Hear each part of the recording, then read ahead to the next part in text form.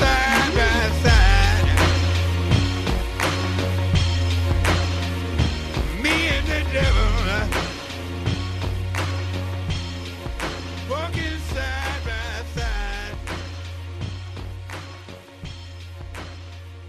And I'm going to see. Hello and welcome to episode 11 of the History Boys of Bird podcast. I'm here as always, Graham, with my co-host Tony. How are you doing, mate? Not bad, especially after yesterday's slaughter. But we'll get to that later. Yes, we will. What we are going to talk about now is Gil Heron. Giles Heron, aka the Black Arrow or the Black Flash. I love it when someone's like non-white and then it's just always black something, isn't it?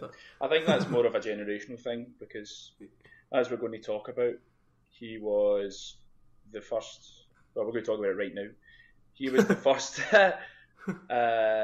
black professional soccer player in America, and not only that, and not only that, he was the first black player to play for Celtic, the first black professional player to play for Celtic. Although he was the first American, even though he was Jamaican. Yep, Jamaica via Canada, via Detroit. So who knows? Via a lot of places. Yeah, so we're going to be talking about Gil Heron.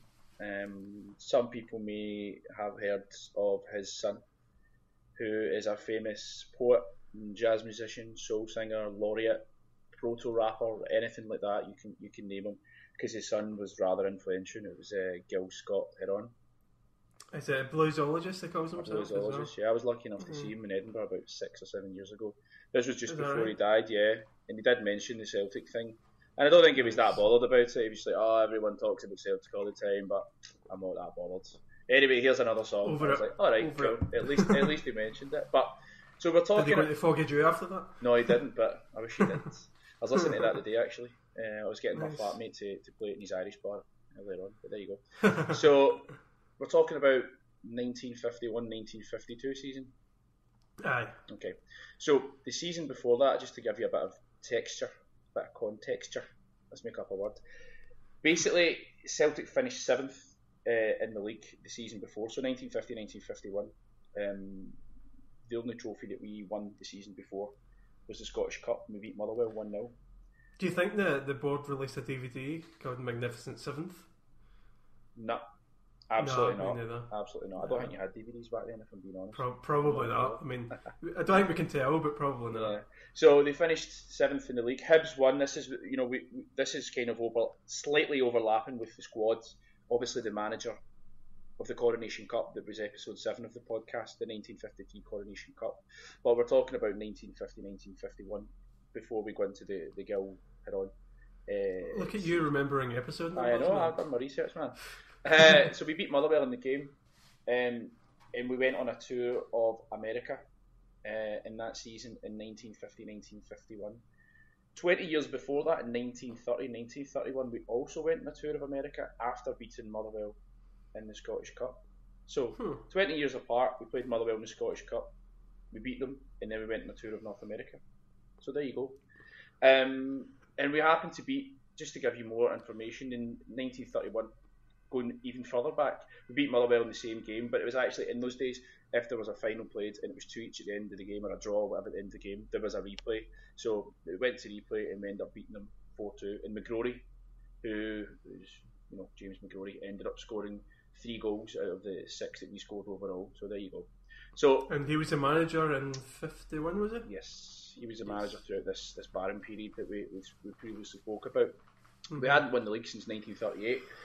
And then, as we spoke about before, there was like a 16-year gap between winning, the Scottish League, 1938 to 54, and then we won it again. But the manager in question was McGrory, and we signed Gil Heron in the 1951-1952 season in August. The squad at that time, to give you an idea of the squad, it's kind of similar to what the Coronation Cup squad was, but anyway, John Bonner, Mike Hawkey, Alex Rollo, Bobby Evans, Jimmy Mallon, Joe Bailey, Bobby Collins, Jimmy Walsh, Sean Fallon, Bertie Peacock, and Charlie Tully. And again, Hibs were on this winning streak of winning the Scottish League. Celtic finished 9th the season that we're going to be discussing. So although Gil Heron came in and made a bit of an impact, it certainly was not enough to secure anything better than ninth, which was much worse than the previous year. I saw a couple of conflicting reports about how we actually got to see him. There was one report that said that we just heard about him when we went over there, and we scouted him, and another one said that we played against him. Well, he was playing for the Detroit Wolverines or the Detroit Corinthians. There's not a lot of there's not much out there in the way of actually confirming this. It's just there's a question marks over who he was playing for at the time. It was either the Wolverines or the Corinthians, and both were from Detroit, where he had moved to after because basically he was born in Jamaica, and then he moved to Canada when he was young, and then he played for the Canadian Air Force, and he was a striker. You should point that out. He was a centre forward striker type. And the story goes that Celtic done this tour of North America, and we played about 9 games, and we were actually there for a full month in the summer, which must have been daunting. And they took a boat to America. That's how long ago it was. They took a fucking boat. So we never actually played against. So that must have been about 2 weeks travelling as well. Probably. And that explains why they were away for so long. Aye. So yeah, we never actually played any teams from Detroit. I'm not sure if we played in Detroit. We may have played. I think we played teams like Fulham and Frankfurt, and a Canadian All-Star select and a USA All-Star select sort of shite. Mm-hmm.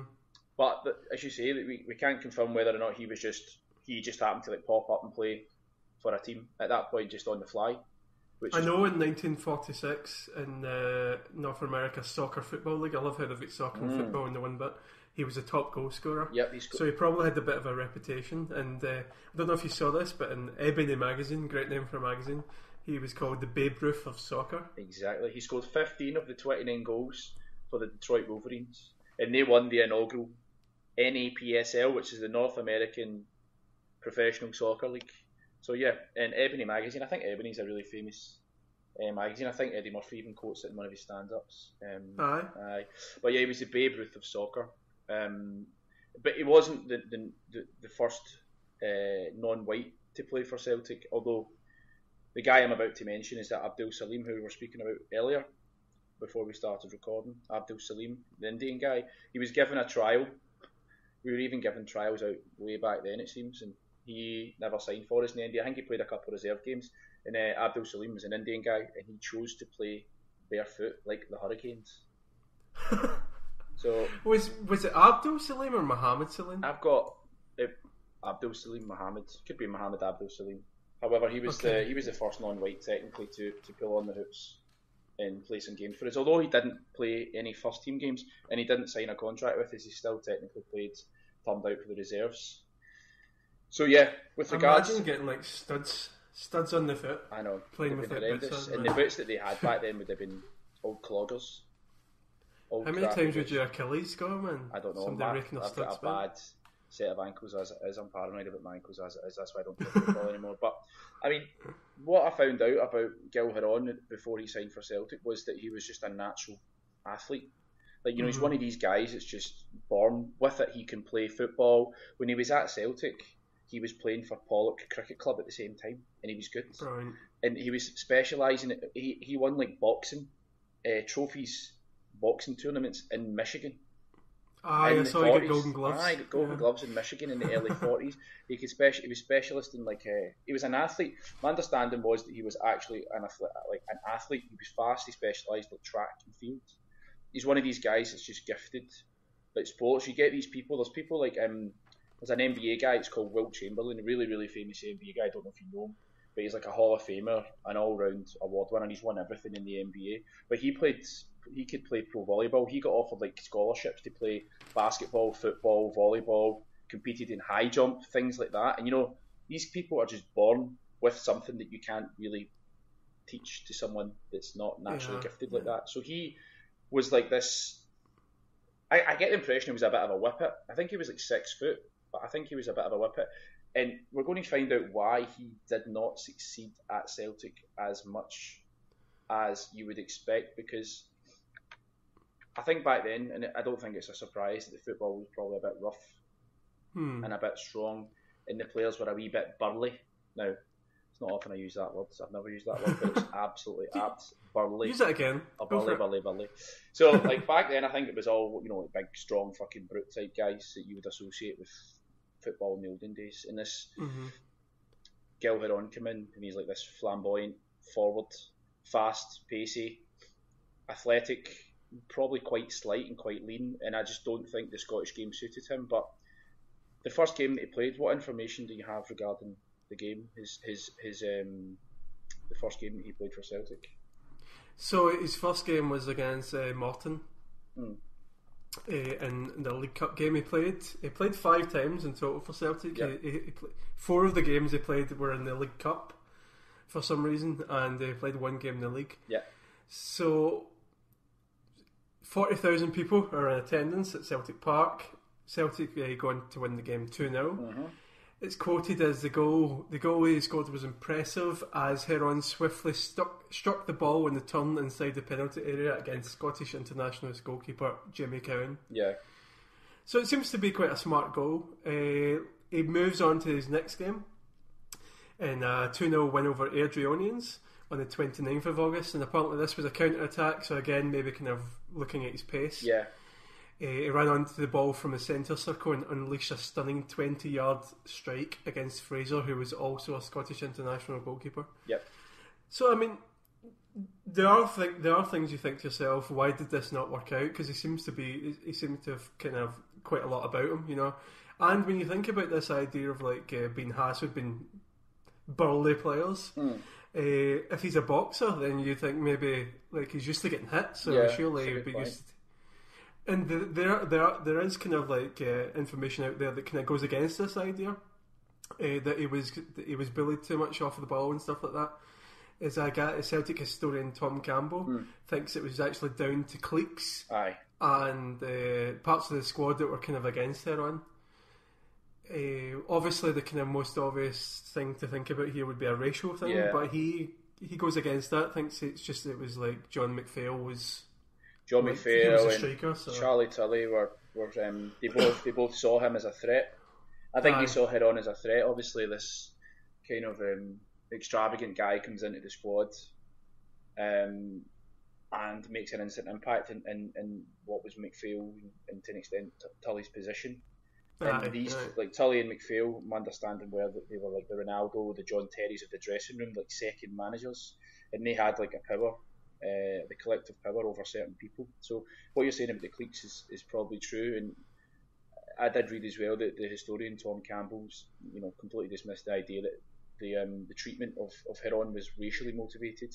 He actually said that Heron wasn't the only one that got the treatment. There were other players that came and were sort of snubbed. But I also went on to read. Did you read about Bobby Collins and Sean Fallon and how they responded to that? No, I did not. So apparently Bobby Collins and Sean Fallon both really liked Heron. They really took to him. Bobby Collins is meant to have been absolutely fizzing with the treatment of Heron, and actually during one of the games they were playing against Stud Lanark, I think it was, he was refusing to pass to McPhail because of the way he treated Heron. So obviously professionalism wasn't like paramount back then. Like people were arguing in the dressing room and arguing on the pitch. But I think that goes back to like the kind of management of Jimmy McGrory. Was he properly in control of the team, or was it a kind of the tail wagging the dog a little bit? Yeah, I think so. I think that because it wasn't the manager that signed Heron. It was Robert Kelly. Celtic basically in the 1950s and the 1960s. I'm not sure when this ended. Let's call it a 10-year window. Celtic at the start of every season would hold a public trial where you could go along and you could try out to play for Celtic. Now obviously you would have to be good, but when that's how they invited Gil Heron over. They invited him to play in that trial. We actually also signed up in a similar sort of way. We should have mentioned this a minute ago, but we're talking about the North American tour. We also signed a player from the North American tour, a Canadian called Joe Kennaway. Have you heard of him?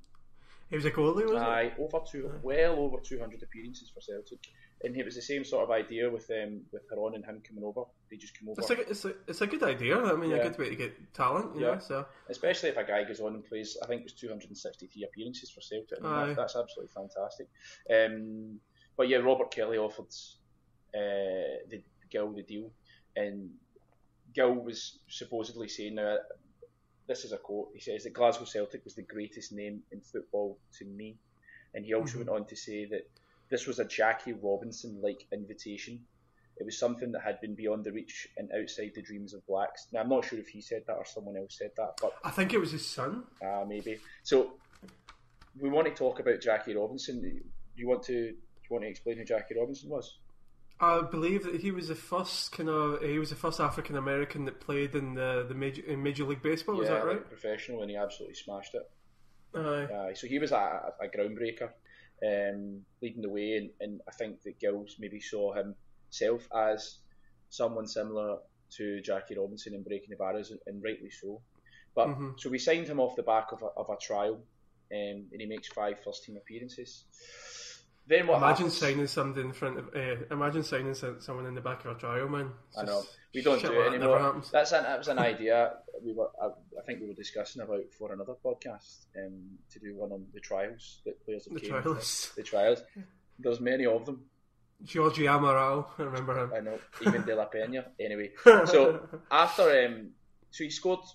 How many games did he play for us, and how many goals did he score? So it was 2 goals in 5 games, and then they get relegated to the reserves, where he apparently got a goal every game for 15 games. So that 15 and 15. That's amazing. Aye. And another kind of theory on why it wasn't working out for him was apparently Robert Kelly didn't look favourably on players with poor discipline, and apparently Heron started a fight with a player on the pitch in a reserve match and get red carded. Right. Okay. You can imagine the old put up your jukes style. Yeah. So yeah, totally. I mean, I don't think many players get red card in reserve matches. So that tells me that he's not the cunt out. He's just fucking decked. If he's an ex-boxer, then he's obviously got something about him. I think a lot of piece of information I should have added. His last game was the one before Jockstein's debut. That's right. Aye. Imagine they played together. That would have been an amazing story. Still an amazing story regardless, but that would have made it even extra special. Yep. So he 15 and 15 for the reserves. He scored 1 goal against Morton, and who was his other goal against in the first team? Airdrie. Okay. Okay, and what were the other? Do you have a list of the teams that he played against? The 5. So we had Morton, Airdrie. On the Celtic wiki, they've got him down as playing 5 games, but they've only got him down as they've only got 4 of them written down. Okay. So I'll just get that in a second. So you've obviously got Morton, Airdrie, and then they say he played against Morton again, also in the League Cup, and he played against Partick in a 2-1 win. So they've got 5 appearances down, but they've only got the details for 4 of the matches. So. Okay, I can see that. Yeah, Gil Heron, I can see that he played. We beat Partick Thistle 2-1, using the Celtic website for that one. But yeah, so after Celtic, well, obviously he's Jamaican. But then he moved to Canada. He played for the Canadian Air Force. Then ended up, his talents took him to America, where he lived in America for some time. And I think it was actually in Detroit, when he was living in Detroit and playing for the Wolverines or the Corinthians, that he had his son, who's Gil Scott Heron, who, we're going to play some music at the start of this. You've probably heard it by now, but yeah, and at the end probably as well. But Gil Scott Heron, that's when he was born. He was born in Detroit, and the rest is history. But he went on to be capped by Jamaica. Back in the day, you could get away with playing for maybe 1 or 2 different international teams, and he was playing for Jamaica. And he was also he had quite a few different names. One of his names was obviously Gil Heron, then it was Giles Heron, then it was Gilly, and then Gilly Heron. So he had multiple different names. And do you have anything else about his personality, the way he was? Was he, There's a quote from the Guardian obituary about him, and it says, although Gil Heron's time at Celtic Park was brief, his considerable sense of style, both on and off the park, made a lasting impression, and became a feature of his son's UK concerts, that some of his fans turned up wearing Celtic tops. And apparently he used to stoat about Glasgow with sharp suits on and trilby hats. Oh, I can believe that. Smooth guy. You can just wonder what would have happened to Gil Heron's Jamaican career if he had crossed paths with maybe John Barnes as the manager of Jamaica. I mean, I think he could have gone into legend status at that point. Perhaps. on my research travels, I came across that a WordPress blog found by a guy called Dancing Boy. I didn't tweet him or anything like that. I only managed to find his Twitter earlier on, but his name is Dancing Boy with a BHOY. Anyway, he had a little story, an anecdote on his in his blog about his dad's experience in meeting Gil Heron. So I'm going to just read it verbatim. Cool. He says, "Last night I was at my dad's watching Man United in the Champions League. The gulf between them and my team, Celtic, is vast these days. 10 years ago we could compete or at least hold our own, but we went backwards. Lack of investment, and the investment that has been made has been poorly spent. We were chatting during the game, and I was asking my dad if he could remember Gil Heron. To my surprise, my dad said that he'd met him personally. Dad, aged 16, was a prefect in St Anthony's Boys Guild in Govan. He played football for the school, and they occasionally had visits from Celtic players or management. On the day in question, Dad was training at the St Ant's pitch when there was a visit from Celtic players Sean Fallon, Joe Bailey, and the new signing, Gil Heron. Gil had recently scored in his Celtic debut, a 2-0 win against St Morton in the Scottish Cup. Sean was the goalkeeper in 1951 when Celtic won the Scottish Cup, as we spoke about, and went on to become Jock Stein's right-hand man. Stein, of course, was the manager when Celtic won the European Cup in 1967. The visitors joined my dad and his team on the pitch for a brief kickabout. Then Dad and the rest of the boys guild went down to St Anthony's Church Halls and were given a talk by all three footballers. Gil was a bright, funny man and happy to meet everyone. My dad was telling me that he did impressions and a particularly good Humphrey Bogart. As the Celtic players left, he shook my dad's hand." So there you go. Dancing Boy, thank you very much. I would like to hear that Humphrey Bogart impression. It was pretty good. How are you feeling? I am getting better. But one thing I would say about this is that I feel people will maybe think, yeah, we're only doing this guy because of who his son was and who his son became. But the point of this podcast from the beginning is doing the kind of bigger things and doing the smaller things. I think one of the first things I said to you when we started talking about the podcast was like, do we? Or something like that, you know? Like, so we're talking about Gil Heron because he scored for Celtic, which is fucking a start. First African American or first black player to play for Celtic. And also because he had a cool son. Yeah, exactly. Exactly, yeah. And it proves that Celtic were quite an open-minded, diverse club from the beginning, I guess, you know, because to think about it, you go back decades and decades and decades ago, maybe I'm generalising here, but I'm not entirely sure that the culture would be so welcoming back then as it is now. I don't know, maybe I'm just speculating, I don't know, but it's significant, as you say. He played for Celtic, he scored for Celtic, he made an impact at Celtic, he obviously had a famous son. But it's just the way that things happened. It was just an interesting one to talk about. He actually went on, like, he died, I think he was really old when he died. I think he was about 86 when he died. But before he died, he published a collection of poems and poetry. And I've got one here that he wrote about his time in Scotland. And apparently he spoke very fondly about his time in Scotland to whoever would listen.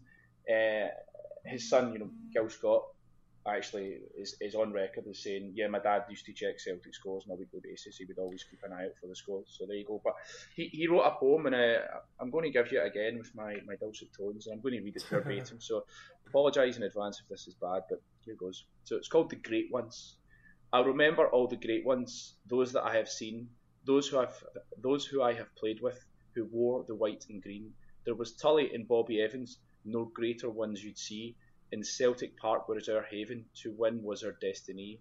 There was Sammy Cox and Thornton, Woodburn was there too, Waddle and the great George Young, who wore the white and blue. There was Riley and Turnbull for the Hibs, Billy Steele and the great Dundee. I'll remember all the great ones, wherever I may be. So let there be a hall of fame, the fans will all be there, the stars will all be remembered by loved ones everywhere. It's not bad. It says that, and the thought of someone like that, or anyone who kind of had this brief spell in Celtic history, just the fact that they would have been looking out for Celtic results and seeing, for example, Celtic winning the European Cup in 1967. I mean, these guys would have gone back, they've living their lives, and just there's something strong about that. It's something really kind of, I don't know, it's having that lasting impression in loads of people's lives. You know? Yeah, and that's kind of why we do this. These little small snippets of Celtic's history that we like to talk about. And as we thought, I always shoot you down when you suggest something. I mean, that's too obvious, but it's these little small ones, these little tiny parts of the history that maybe people don't know about. Because we spoke earlier about putting out on Twitter if anyone had anything, but obviously I'm not sure a lot of people know who Gil Heron was, or they don't know much about him. And the idea for this podcast is to sort of like shine a light on parts of the history that that we know a tiny bit about, but then we do the research and then we try and talk about it and make it interesting for people. So I thought this was a good one to do. Do you have anything else about Gil Heron? Just his kind of like a short bit in his career after Celtic. Yep. So obviously I went to Third Lanark. He actually had a really, really good goal scoring record for them. He only played in League Cup matches. I don't know why this is happening. Maybe it's like a kind of Ronaldo situation at the Huns. It was like, I'm only going to play in the League Cup. Yeah. But he played 7 games for Third Lanark and he scored 5 goals, which is fucking exceptional. Yeah. And then he went on to Kidderminster Harriers. I didn't get any kind of records for him down there, but it seems to be the theme going about his career is that he maybe had some kind of physical issues with playing in the British League. I don't know, but he started quite well apparently there, and then went into the reserves, and then that was him. He went back to Detroit after that and played again for either the Detroit Corinthians or the Detroit Wolverines. It depends where you look. It's the Corinthians or the Wolverines. I never thought I'd ever say that sentence, but there you go. But so that's Gil Scott Heron, and just to say that we are trying to get speak to one of his family members. We're in the process of trying to arrange an interview with a family member. So should we receive a response, which we're hopeful of, we'll be recording a small interview with a family member of Gil Heron, and we'll put that out attached with this hopefully. Yeah.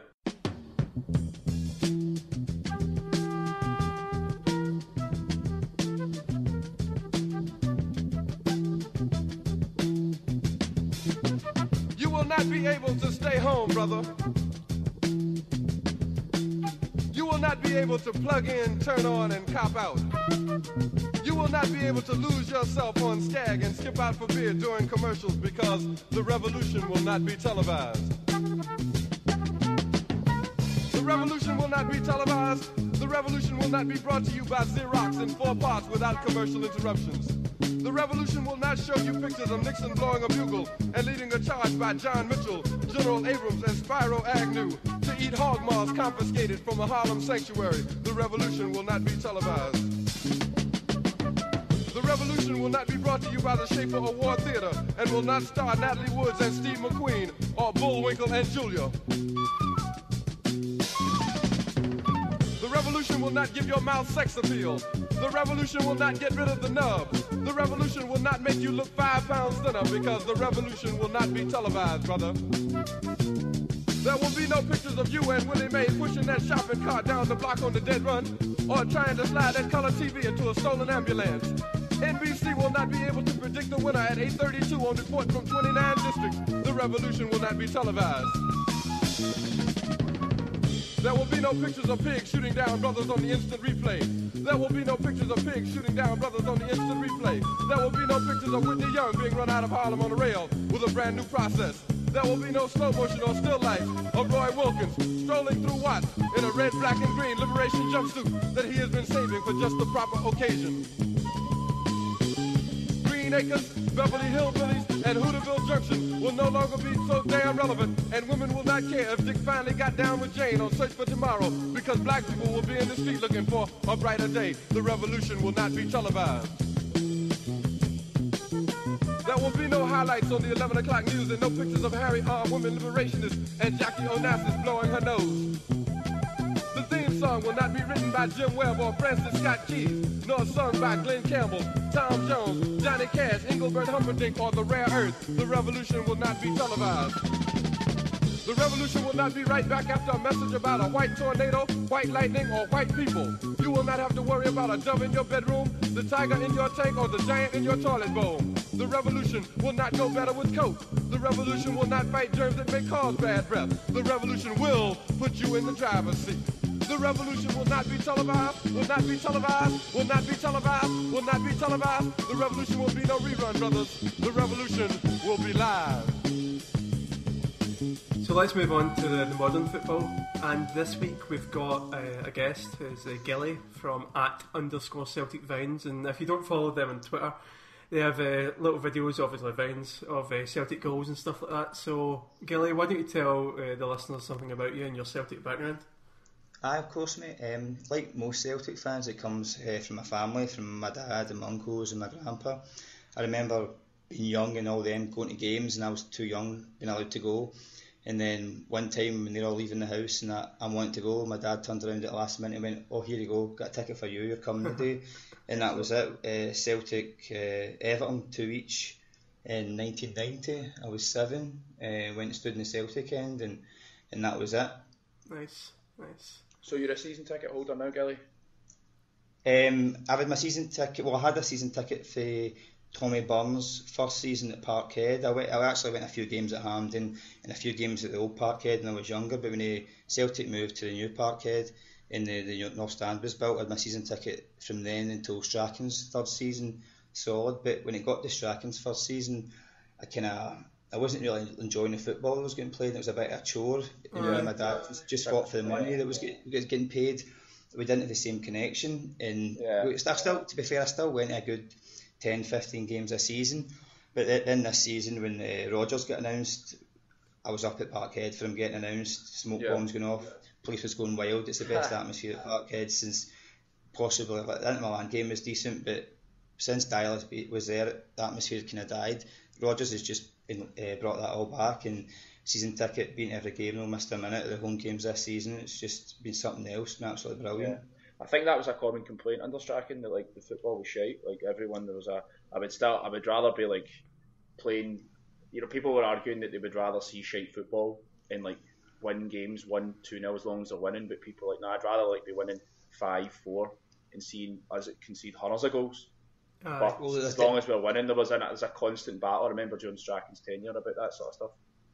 There's definitely a fine balance, because under Tommy Burns, we didn't really win much, but it was the best football and some of the best experiences I ever had being a Celtic fan. Some of the atmospheres, like when we beat Aberdeen 5-0 and we blew the radio apart with the volume and things like that. Exactly. So obviously the angle that we asked you to come on for, Gilly, was the fact that you live in Glasgow, and you are a season ticket holder and you attended the game yesterday and you attend games. So we just wanted to find out from you what it was like. But before we do that, obviously, with me and Graham, we are abroad, and I was watching it yesterday in a CSE in Madrid, the local Madrid Emeralds.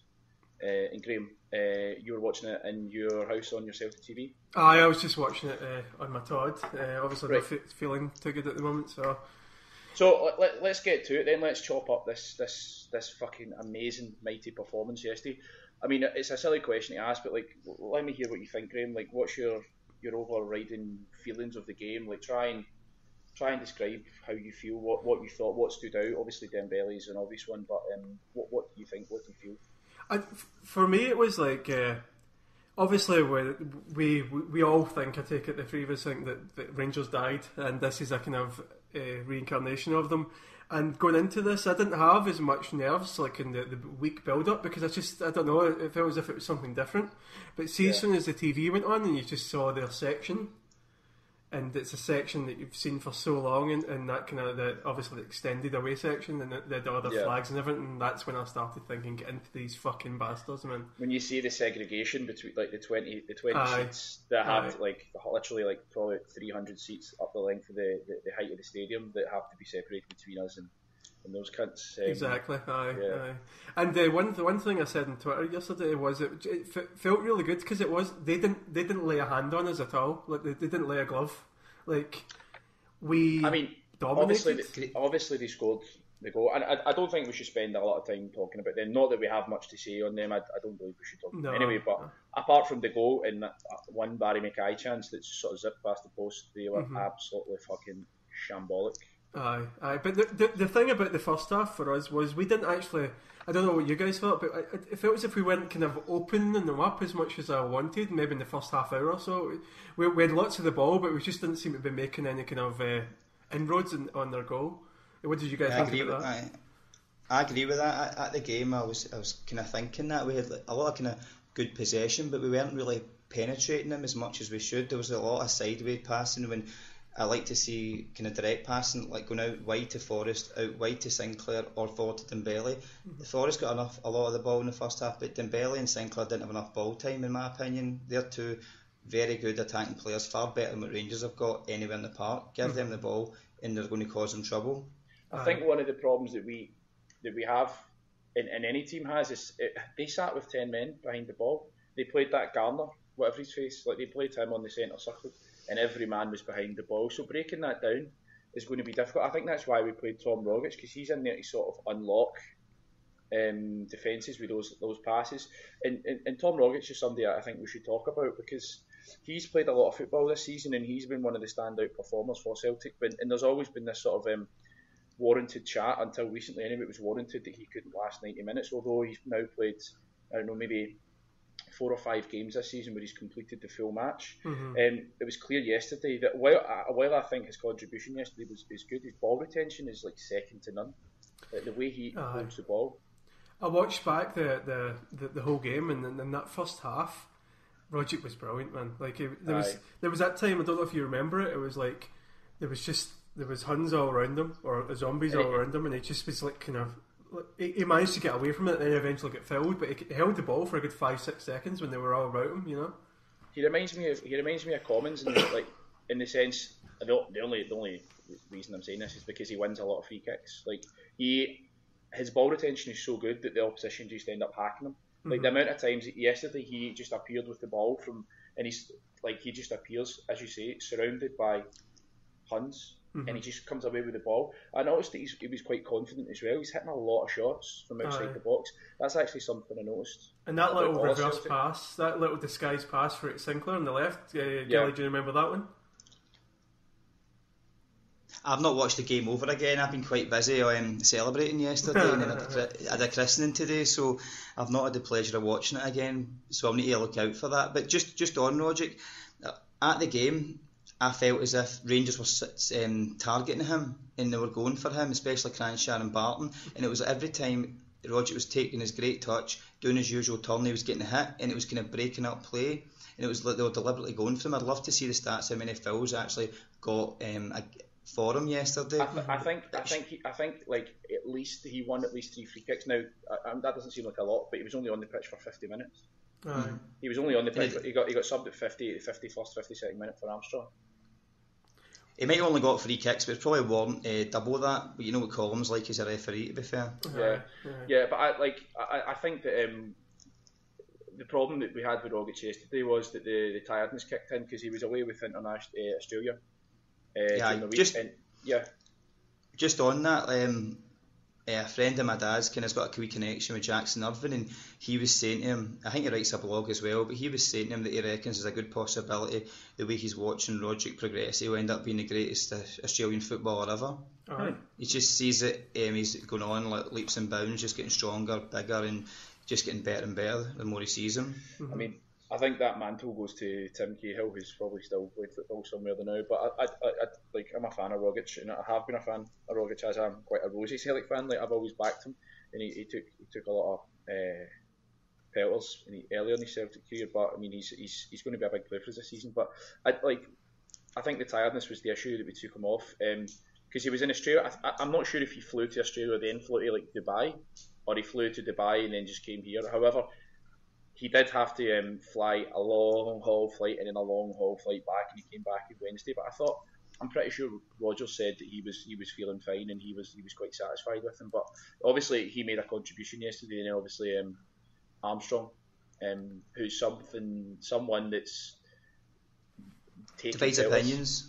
It's not even dividing opinions. In my opinion, it's dividing opinions. But in my opinion, all the slack that he's got, he's deserved. He's like, apart from the Inter Milan game, and he scored that one goal against Motherwell at the end of last season. Like, he's not really turned up. I think he played well against Partick Thistle in one of his first games. Him and Gary Mackay-Stephen were in that honeymoon period when they were both really good away from home. Away from home, yeah, I remember, yeah. I've been just expected so much of Armstrong, kind of this midfield that would break on, get in the box and get on the end of things, and he just seems to kind of play within himself, and I fall into the category where I don't think he should be playing on the left, and I was getting so frustrated with Dyla continually playing him on the left, and just the fact that Ronnie Dyla wouldn't buy another left mid or try another left mid, and it was this guy who's clearly right footed, in my opinion, was playing out of position. When he comes on yesterday, he had a more central role, and Rodgers has commented saying that that's what he sees as better position. And some of his play yesterday was what you're expecting from the guy we signed. The thing about it is that Armstrong's has had plenty of appearances this season in a central position to kind of hold down a spot, you know what I mean? And he's just never took them. Yesterday I thought he had a great 40 minutes or something like that, but I mean he's been playing central and he's just not. He's never shown that kind of performance so far for Celtic. I don't think there is that myth. It's like, oh, he's playing that position, and then he gets played yesterday, and he has one good game in about 25, and everyone's like, see, he should be playing centrally. I'm like, nah.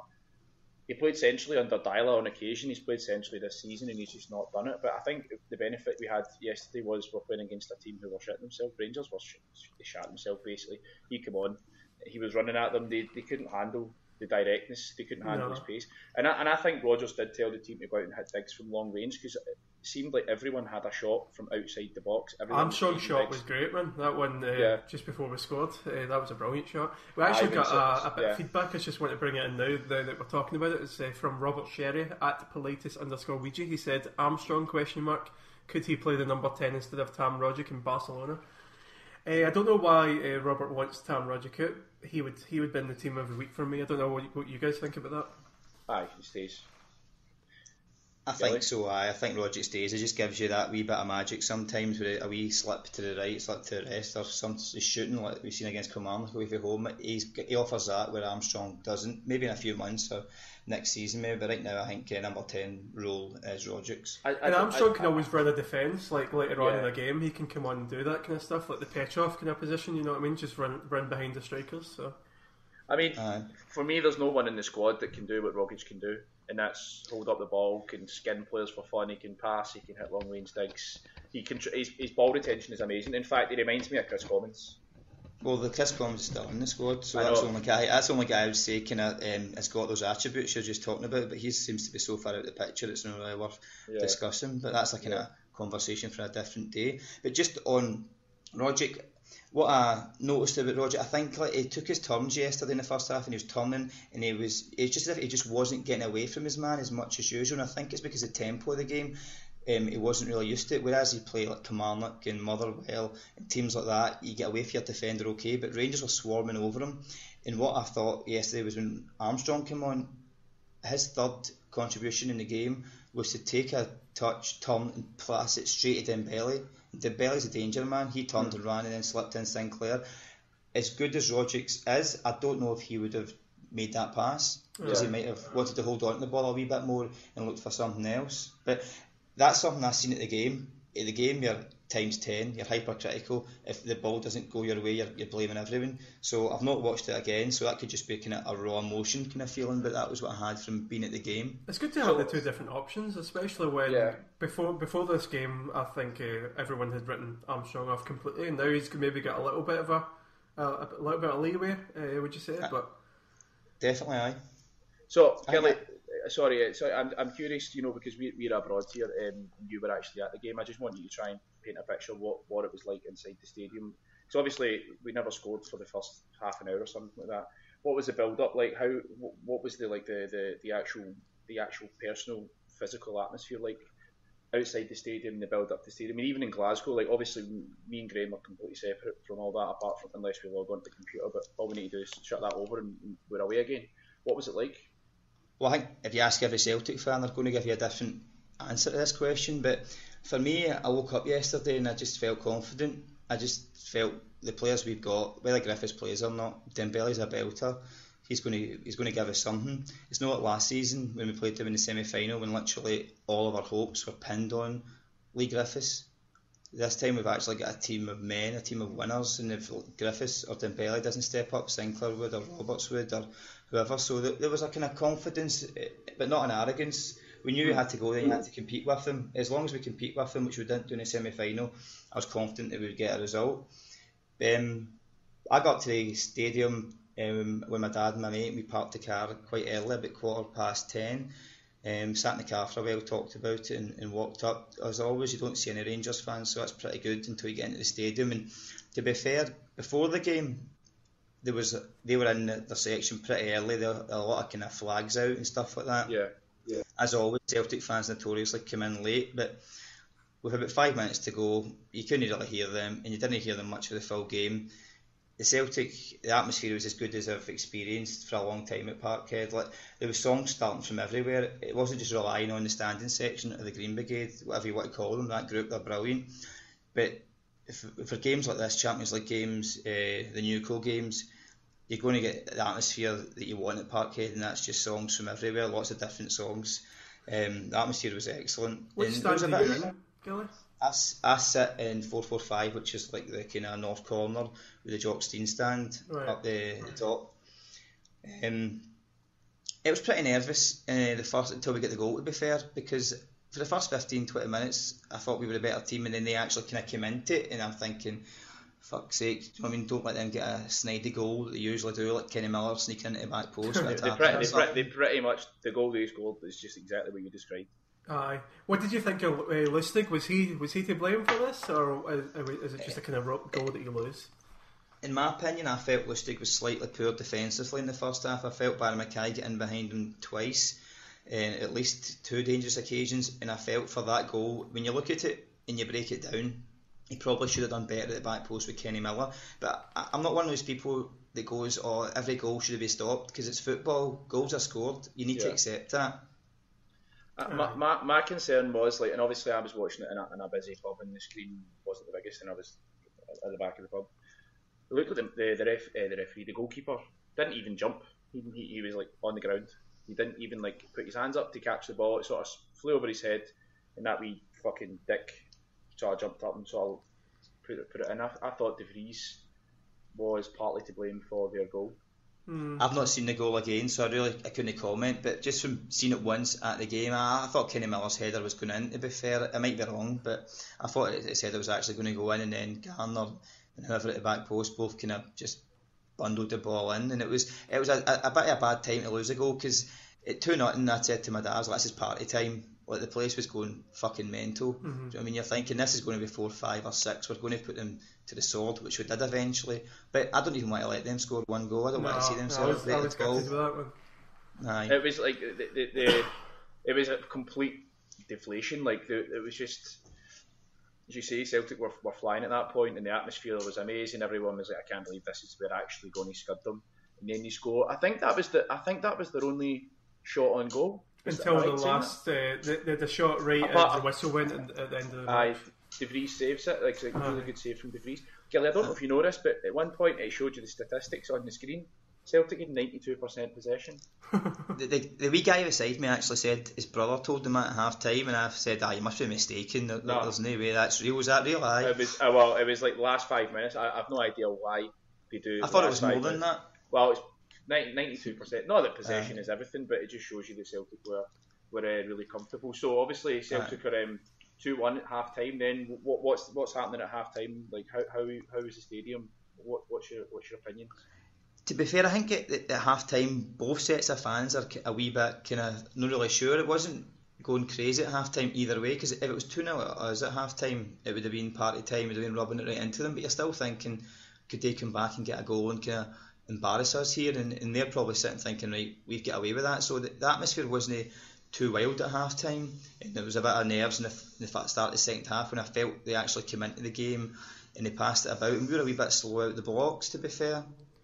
I liked the half time banner from the Green Brigade about the going for 55 points. I quite liked that.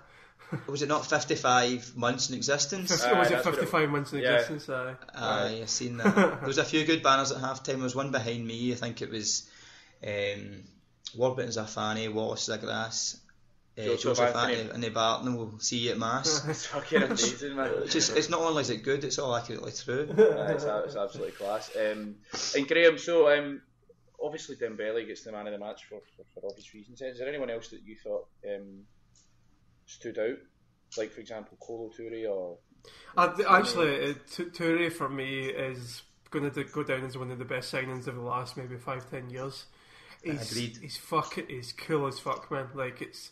See, there was one point, you'll see it when you watch it back, but he actually had slide tackles someone, like a full fucking sliding across the ground and gets the ball. It's brilliant. Like Sendros' slide tackle, the one he's still going. Not quite that one, no. But he's got such a calming influence, and every time you can have the camera would pan to him when the ball was out of play or something. He's always telling people to calm down, or he's telling people to think about it. He's got such a good presence at the back, I think. So I think he's going to be a great signing.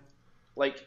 You sometimes seen him like he's not overruling Brown, he's not like superseding Brown, but like I've seen like shots where he's barking orders at people and like Brown's just like standing like doing something else. And I'm like he is like our captain, and I don't think anyone sort of could have guessed the influence or the impact that he has made. And like see when it comes to the young players we've got in the team, like Sviatchenko must be like what 23, 24. Bono players like that, the influence that he's going to have on our squad, exactly. It's going to be massive. It's going to be absolutely massive. He took a yellow card as well. He just who was it? I think it was Garner or Mackay. He just fucking cleared them out. Mackay, I think. He just cleared them out. I think there's one guy that probably knew the influence he'd have in the squad, and that's Brendan Rodgers. Yeah, that's why he went for him straight away. And he is a captain, but he doesn't need to be the captain. It's a bit like the Seville team. You'd 11 guys who are absolute winners, who are absolute leaders. And that's what I want from any Celtic team. For too long, we had guys who were playing who were empty jerseys, who, when the chips were down, were shiting it and not wanting the ball. Exactly. You don't want that. Calatori's the kind of guy that will take the ball under pressure and pass it forward, make it easy, put it back to the keeper. His distribution's amazing, man. His passing's class. I remember. I think it was Chris Sutton's autobiography. He's talking about the kind of obviously the Martin O'Neill team. And he talks about like times where he had to like separate Stilian Petrov and Bobo Baldi from like having a fucking stand-up fight in the dressing room and stuff like that. And under Ronnie Dyler, you just couldn't imagine any of the players doing stuff like that. You know, they just didn't have it in them to fight each other. But now, now we're getting to a stage where you actually think, well, I mean, maybe we're getting men back again. Maybe we're getting people that are actually going to fucking fight for the jersey, fight to be in the team. That's it, exactly. And being a Celtic fan, you want them to fight for the jersey and fight for Celtic and fight for it means the way we would. But at the end of the day, they don't need to be Celtic fans, they need to be professionals who take pride in what they do. And for years we had guys like Pukki, Skepovic, Nguemo, shite bags who wouldn't fight for that. And there's no point in having these guys playing for Celtic, because when you go to Ibrox, you're well bending over with guys like in your team, in my opinion. There was. Did you read Tom English's article on the BBC website today? About there being an Old Firm game by name only or something like that. And he's like, it's just like Celtic are so outside. But he spoke about how Brendan Rodgers actually quoted Jockstein in his pre-match talk. Did you see that? Oh no, I've not read that, mate. Nah, he basically said that Brendan Rodgers actually used quotes from Jockstein to, obviously because yesterday was the 31st anniversary of Jock's passing. And he sort of used some of that influence. I mean, not that these players should need that influence, but I think it was also the 5-year anniversary of the passing of Rodgers' father as well. So there was quite an emotional day all around. And obviously Celtic go on and win, and it's mad that we've sat and we spoke here for about 20-25 minutes or so, and we haven't even mentioned fucking Griffiths, because arguably our best player, he can't even play. He didn't play. He can't play against Barcelona. Are we concerned? No. Because Dembele more than stepped up. One goal would have been sufficient to score 3. One thing that's amazing for me about Dembele, and it's going back to the conversation we've already had about Dembele and Griffiths and the different types of players, is that Dembele's had 2 starts. I think it was Motherwell at home and yesterday, and that's 10 team goals in 2 games. I made a similar point to a mate in my work who emailed me, and he said, how are you feeling about the Monaghan Griff no playing? I think he's seen us a bit nervous. And I said, well, we'll bring in Dembele and he'll play with Sinclair. The two of them dovetail pretty well. They destroyed Motherwell, and I don't see a big difference between Motherwell and Rangers, so I see a similar score. So 5-0 and 5-1. I think I was pretty lucky with the prediction. I wish I put it in the bookies. One of my pals won $1,000. Fuck's sake. Is that picture of Paulie Tim? It's on Twitter with the wad of money, your mate? No, it's not my pal, I don't know. I've seen that. I think most Tims have scooped quite well, so good. If you can't beat, it's one thing beating the Rangers, it's just as good beating the bookies. Exactly. Just on that, like I'm using Opta Celtic Twitter here, which is really good. Dembele overall record: 11 appearances, 6 starts, 7 goals, 1 assist. 616 minutes played. That's an amazing return for a guy. Is he even 20 yet? I think he's just 20, aye. Right, I mean, come on. Like, let's be real here. Like, let's assume he continues in the similar sort of vein. He ends up scoring, like, I don't know, 15, 20 goals a season for us. Oh, he's going to score more than that. Are we going to be able to keep him? No, absolutely not. We will probably get a lot of money for him when the time comes to sell him. Aye. That's why you outlay guys like that. You pay them the high wages like they did with guys in the past, and you sell them on for 12, 15 million, and that's a blueprint that Lowell should be working on. But in the past, they've been buying dicks like Pookie and stuff like that. You're not going to let this Pookie chat go. So. He's always the first one that comes to my mind because I wasn't a great fan of him. Yeah. I mean, but I like when Dembele, if and when he does leave, and it's I mean, he's only 20 and he's at the start of his career. He's going to get us a lot of money when he leaves. And this brings me on to the next person that I want to talk about, and it's Kieran Tierney. Mm-hmm. I mean, what happens now with Tierney? Like he's putting in these performances on a consistent basis. I think he's only just turned 19. Aye. And like he's come in, he's now a fully fledged international. He's a left back, a traditional old school left back. He can pass, he can shoot. See, some of the passing he made yesterday, like the slip through for Sinclair, and obviously he set up Armstrong's goal. I mean, like, this is a wee guy at 19-year-olds. Like this, what I'm trying to say is, how long are we going to be able to hold on to Kieran Tierney? I think he'll stay. Sure. Man. I think he wants to stay, and I don't think he'll ever want to leave unless the board basically are saying to him, "You need to go because we want the money."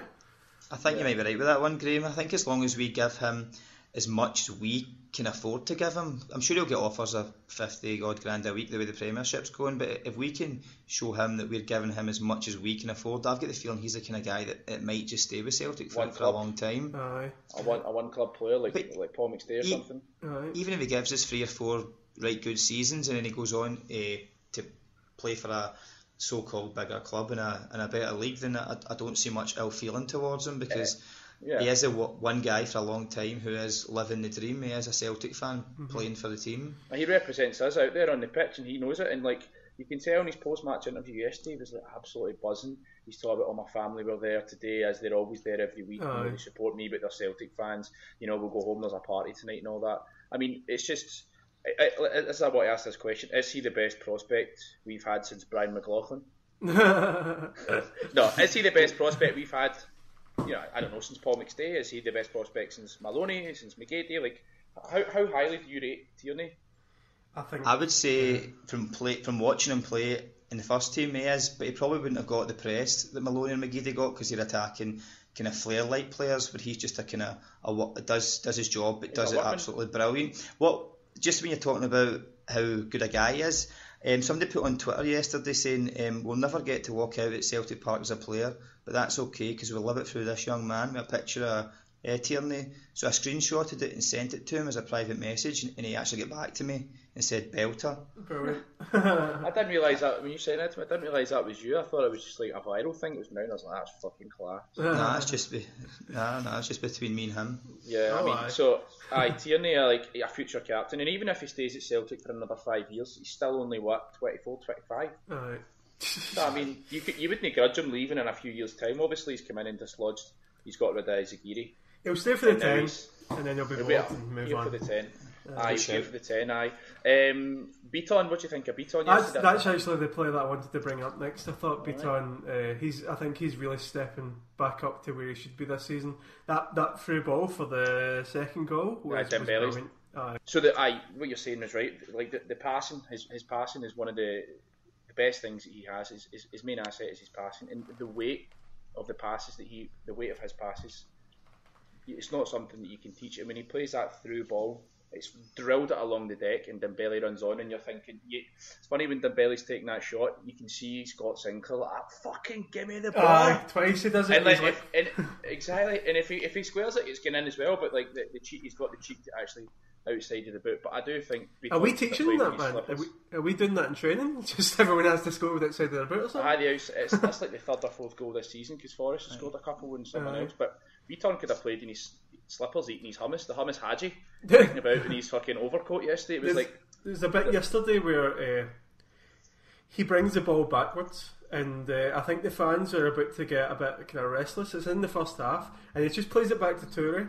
Toure plays it back to him. He swivels a bit and plays it out to Tierney, and it's just this really simple bit of play, but it opens up a big part of the field. It just looked calm as fuck, man.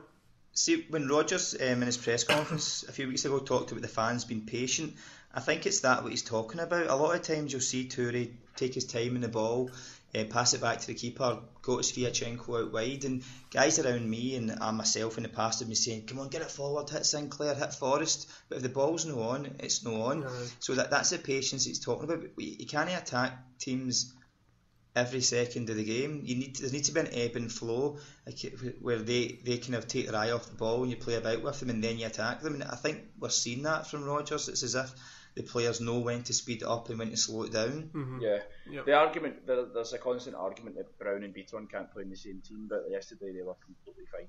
They were completely fine together yesterday. I had no qualms at all. And one thing I liked about Beaton yesterday, I don't know if you saw the official Celtic TV post-match interviews, like well after the game, like as the players are leaving the stadium, they catch Beaton, and they're talking about the yellow card that he got when who was it? I can't remember. He halved one of their players. Gardner, I think it is, or something. Did he actually? Cranshaw, it was Cranshaw. No, he clipped it back his heels. Oh, I definitely. Right. It was Cranshaw. By the way, Cranshaw, did you see? It's like he was drenched in sweat within 5 minutes, and he was blowing out his arse. And did you see that video that's on YouTube on fucking Twitter? When he's like trying to catch up with he's like just he can't even keep up with like the players. He's just like jogging alongside them. It was like that Yaya Toure video from last season. He's just not even trying. It reminds me of when you like start playing 5-a-sides with your wee brother's friends and you just want to fucking grab them by the back of the shirt and pull them back because they're moving so fast. He was blowing out his ass, but Beaton wasn't even. He was just like, I had to take that card for the team. I had no problem doing it. And he's like, and I knew that after that I had to keep calm. I know I had to like be disciplined, and I'm really happy. And he goes on to say like how much he's loving and being at Celtic, and this is the best atmosphere he's ever experienced. That's him being here for, I think this is his 3rd or 4th season. He's been there for quite some time. But I thought it was Lennon's last season that came in, wasn't it? Lennon's last. It was never really used, but I'm a fan of Beaton. He certainly says the right things in interviews and things like that. I think some of his performances last year could go in the category where he just didn't seem to be given 100%, like we kind of discussed earlier. That's not on, like that kind of. You just think you've got to play for professional pride, and sometimes I just felt maybe it's his language kind of natural way of running or way of passing. You're thinking, give us more. Do you know what I mean? He just didn't seem to be given 100%, but no, he throwed it yesterday, and if he can give us more performances like that, there's no problem in having him. What do you think? The two of you what do you think would be the way that you would, if you were the manager? How would you treat Moussa Dembele from now on? Given the fact that we're probably going to be playing with this system where we have one up front, do you just play? Is Griffiths the first choice, and you play Dembele every now and again, or do you? What do you think going forward? It's a difficult question, and it's a good problem to have. Really, I don't know. I think I would just let him know how much of a special talent he is, and how important he is to the team and to the squad. And one thing Rodgers has said on a few occasions is, as far as he is concerned, the team that ends the game is as important as the team that starts the game. So if you go to Barcelona and, for example, if Griffiths was fit and he was to play Griffiths up front, it may be with the plan that Dembele is the man to come on with half an hour to go and put him to the sword. So just because you're not starting in the first 11 doesn't mean you're not the main man. That's a bit of a prehistoric kind of way of thinking. When you're a wee guy and you think, I'm not playing, I'm not the best player, whereas if you're the best player, maybe hold you back and we'll keep you to put you on when they're not expecting you. No, and I think one thing I would say about the choice that we have to make is to remember that Dembele's 20.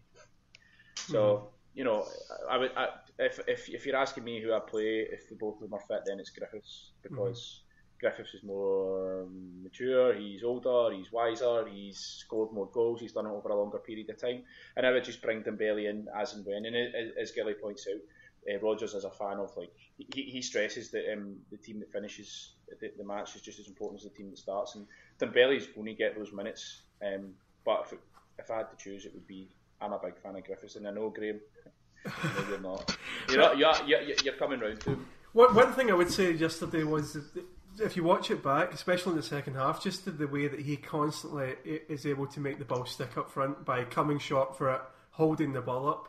And when you think about, obviously it's not going to be a problem Tuesday because we've not got the option, but Manchester City, if we're going to be going 4-5-1, for me the one should be Dembele because he's the one who will hold the ball. And we're not going to have a situation where we're constantly attacking for Griffiths to get the goals. We need the ball to get held up so we can bring Sinclair and Forrest or Roberts into the game. What do you think about that? Well, it's horses for courses, isn't it? And it's a great headache for Rodgers to have. I mean, like, far better compared to last season when it was if Griffiths wasn't fit, we're fucked essentially. But on Dembele, I felt like in the first half, in the first 30 minutes, he didn't get on the ball enough, and that wasn't his fault. We just didn't get the ball to him enough. But in the 2 or 3 occasions where he did get the ball, he looked excellent, and he was creating space, and he was worrying their defenders. There was a point, I think it was 0-0, when he took a kick out, chested it down, and stood in the ball, and just held off 2 of their players and played a simple pass, and it was just a kind of, I'm the man. You just can't get near me. He has this kind of strength and swagger about him that you can't train, you can't teach, and as well as he does for Celtic, I've got a feeling that he'll go on and be a kind of top player. I don't want to talk too much. I don't want to say anything about the Huns apart from that one guy Garner. He has learned the way of the Hun fucking quick, man. Like, did you see him like pretending to get elbowed in the face, and then he claimed that Shevchenko stamped on him when he didn't at all?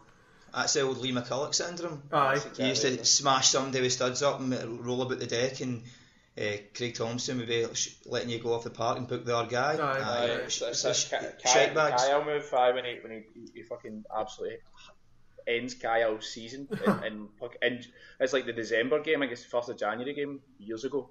Fucking ended Kyle's Celtic career. I pretty much ended Kyle's career, and then he feigned injury, and I'm not even sure he got booked for it.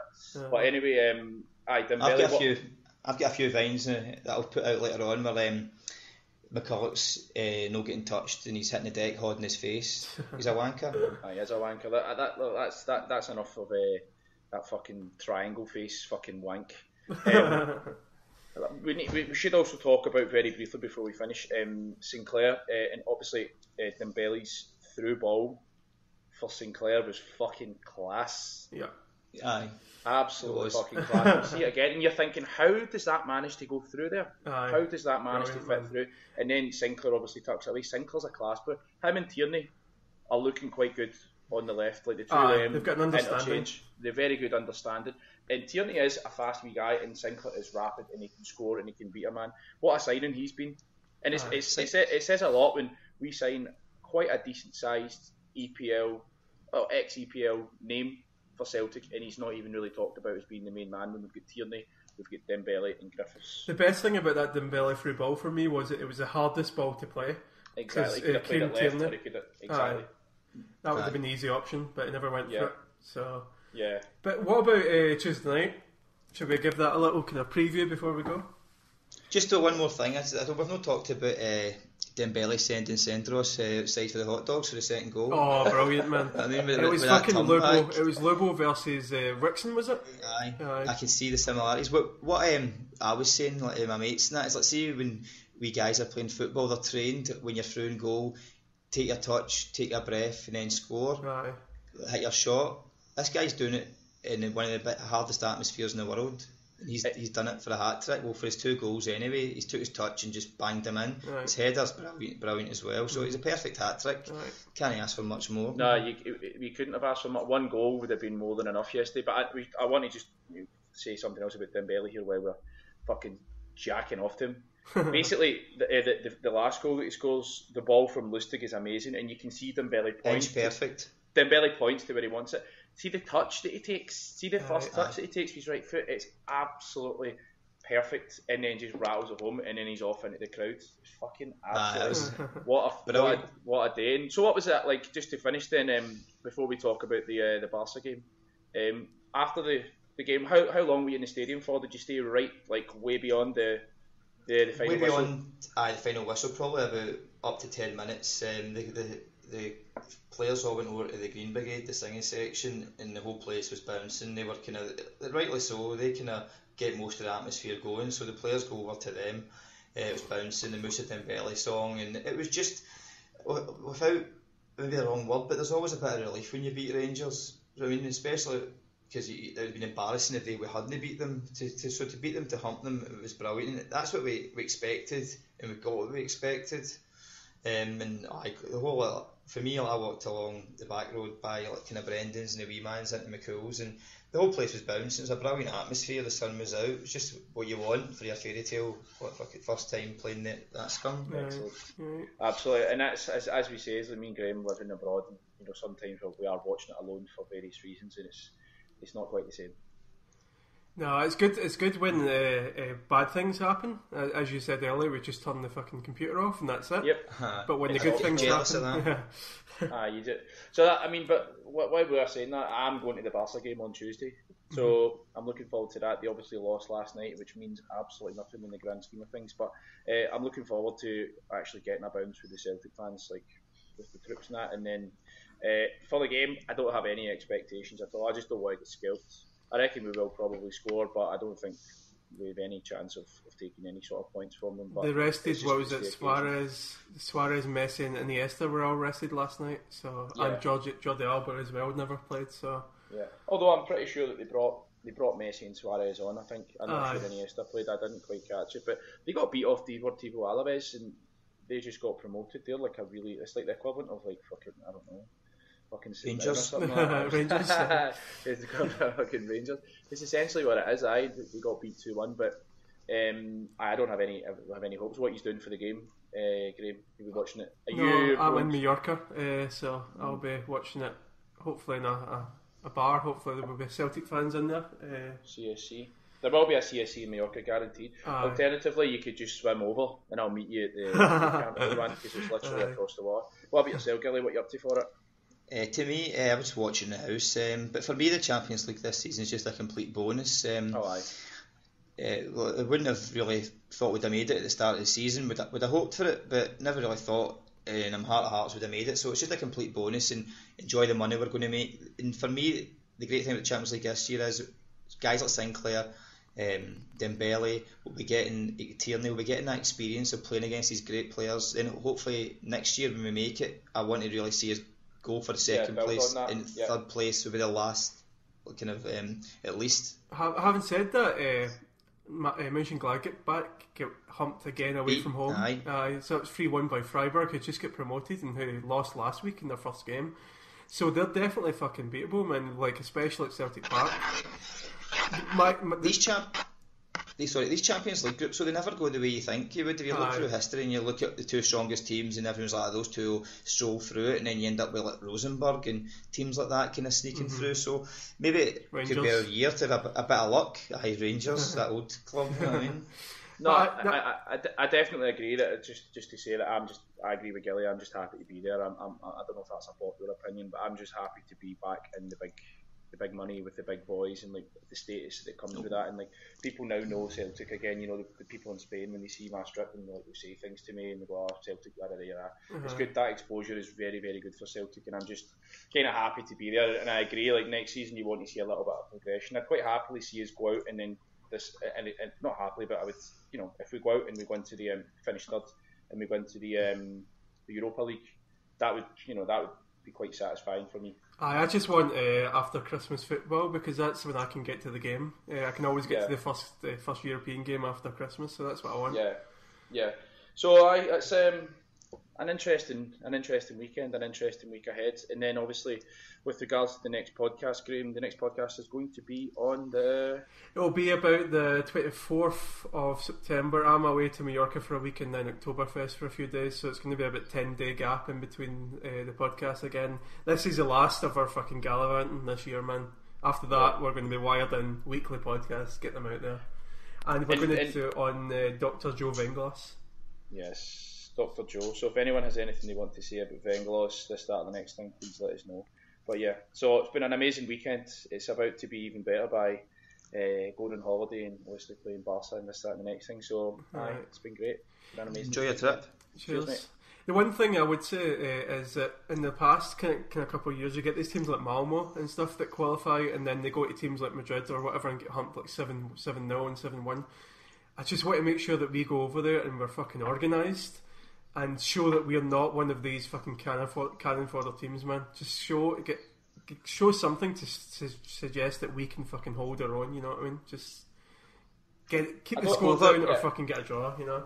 I don't think it's going to be an issue of scoring goals. It's just going to be conceding a lot of goals. Aye. We have this ability to like score a lot of goals against teams like those yesterday and teams like Motherwell and that. But when it comes to like we do concede, defending is an issue. Even though we now have one of our best, centre half pairings in a long time, we've got Tierney. It's just the kind of cavalier approach to football that we have just now that you tend to lead goals. But it's one thing we never pointed out that I would like to say is like the mentality of the Celtic, the mental strength that the team has this season compared to the past two is it's incredible. And I think when you look at that time we beat them with a Tony Watt goal, that was what Adam Matthews at left back, Kelvin Wilson and Efe Ambrose in the centre of defence. I think that shows it's all about how you're set up and how you're organised, and the players aren't that important. It's about what you're told when you go into the pitch. You know what I mean? If we're organised enough, then it should be a case of being competitive at least. Yeah, as long as we don't get fucking shagged. Well, we did get a down in Barcelona a few years ago, 6-1. But like, when I think of Celtic Barcelona, that's not the game that comes to my mind. So these games happen. Like, Barcelona will beat far better teams than Celtic by a few goals. So as long as you don't want it to happen, there's no point in getting too worried about it. Like, our friends from the other side of the city will make a big deal about it if it does happen, but I don't really give a fuck, to be honest, because we're somewhere they're miles away from. No friends of me, no friends of mine. So let's move on to the feedback. The first one is from Martin Melly, who is at Martin Melly 86, and he said, after listening to the Maloney pod, I made up an 11 that have come through our ranks since 2000. What do you think? And then he gave us a team. In goals, it's David Marshall. In defence, it's Paul Caddis, John Kennedy, Stephen McManus and Kieran Tierney. Midfield is Liam Miller and Callum McGregor. Kind of attacking midfield, James Forrest, Aidan McGeady, Sean Maloney, and up front is Tony Watt. It's a good idea, man. It's pretty solid. Is that Mr. Martin Melly for 20 Minute Tims? Yes, I think. It must be. But actually, I was looking at that team and I was thinking to myself, that's not actually much weaker than the team that we've got out at the moment. Marshall's doing obviously quite well. Obviously, when Marshall was at Celtic, he wasn't amazing, but he was pretty good. He's now still in the Premiership. Caddis is still playing. Kennedy, obviously, whatever happened to him. Tierney, Miller, Liam Miller, is that? Liam Miller, aye. Alright, okay, I was thinking Kenny Miller. Kidding on. Forrest, Maloney, McGeady. Aye, that's a pretty solid team. I'm trying to think if we have a better striker than Watt that's came through the ranks, but I don't think. Brian Prunty. Butcher was what, 98? He was in the studio at Celtic TV yesterday. He was 98, but that's quite a decent squad, to be honest. I think out of them all, Caddis is the one guy. Him and maybe David Marshall, they've really went on to have right good careers. Yeah. Mm-hmm. There's as well, like, there's Ross Wallace mentioned there. No, I think he would be before 2000, maybe. No, wait, really? Ross Wallace. Nah, Ross Wallace should definitely be there because he was at the same time as Maloney, but Ross Wallace is a left back, and Tierney's a left back, so. Of course. I think Ross Wallace plays quite far forward now, but he's doing well in the Championship. Seems to score a few screamers every now and again. Yeah. Aye. Fuck it, just so play 12. Maybe we were being too critical of the youth policy. When you look at those players on paper, I mean, obviously Stephen McManus hasn't done much, and Liam Miller's career's fallen off a cliff. But apart from that, well, if you look at most SPL squads, I think most of them, apart from the Newco, have got Celtic youth team guys have come through. Certainly Ross County, Jackson Irvine, a few. Jackson Irvine. Jackson Irvine's at Miller now. And put Jackson Irvine in for Liam Miller, maybe. Just because Liam Miller done the dirty. Good shout. So who else have we got? We've got one from James Sweeney, who's at James Sweeney 1. He said, I feel disappointed that it wasn't 7-1 yesterday. As I've said before, the change in the team is unbelievable. All hail King Rodgers. Hail. I agree with that.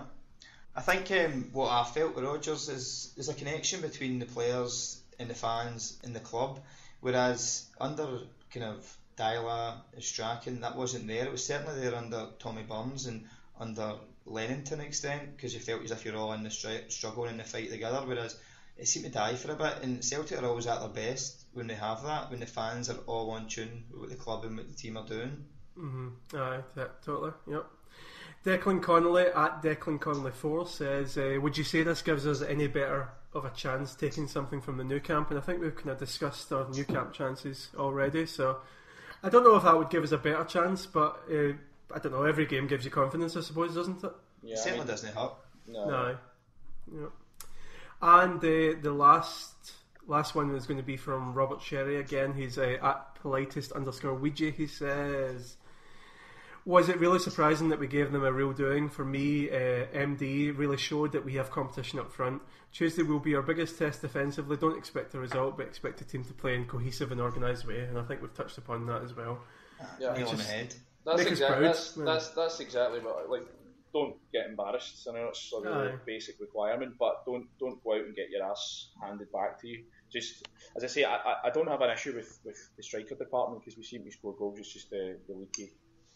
The sort of the leaking of the goals, but it's in the camp, just happy to be there, man. What are we going to do with Samaras, Spotman? I think we need to bring him back for the game. Potentially. I mean, he scored how many goals against Barcelona? 2? I think he scored twice at the new camp, man. Aye. So not bad. Right. So that'll do us for this week. So at Celtic_Vines, if you want to follow Gilly on Twitter. For us, of course, it's at Bhoys Abroad for our mildly homoerotic Twitter account. And just subscribe's obviously the best way to get hearing our podcast every week. Subscribe on iTunes or go tell a pal. I just go up to a random and just like hug them and then just whisper in their ear. Fucking History Boys Abroad. Lee Wallace a grass. Lee Wallace is a grass. And History Boys Abroad. Pass it on. So I think that'll do us for this week.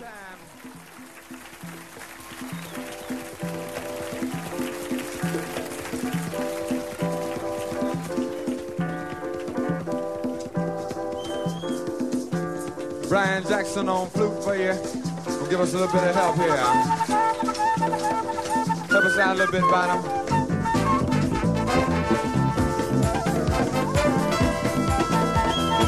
What it is? See that black boy over there running scared. His old man in a bottle. Said he done to quit hitting 95, take full time. Now he's hanging in a bottle. That black boy over there running scared. His old man got a problem. He like to drink too much. He done fond of damn near everything. His old woman wet drink from bottle. Don't you think it's a crime? Time after time after time, people in a bottle. Them people show up in the bottle. Listen to me, see that sister show was fine before she started drinking wine for the bottle. Well, she told me the old man committed a crime, he's doing time. Now she's hanging in a bottle. I've seen her out there on the avenue all by herself. She don't need help in the bottle. And I've seen her preacher man tried to help her out. She cussed him out, hit him in the head with the bottle. Turned to me and asked me, Gil, and don't you think it's a crime? Wait, time after time after time, people in a bottle. And people showing up in the bottle. I got a little dirt on the doctor, I'm gonna start some trouble. See that gent in a rig on suit, now he done damn near blown in school in the bottle. Well, he was a doctor helping young girls along. If they wasn't too far gonna have problems. Complications, but defenders of the Dollar Eagle said what you're doing, man, ain't legal. Now he's in a bottle. Yes, and now we watching best days. He's trying to chase business away from the bottle. Well, he turned to me and he said, give me a hand now. Don't you think it's a crime? Wait, time after time, friend of mine in the bottle. They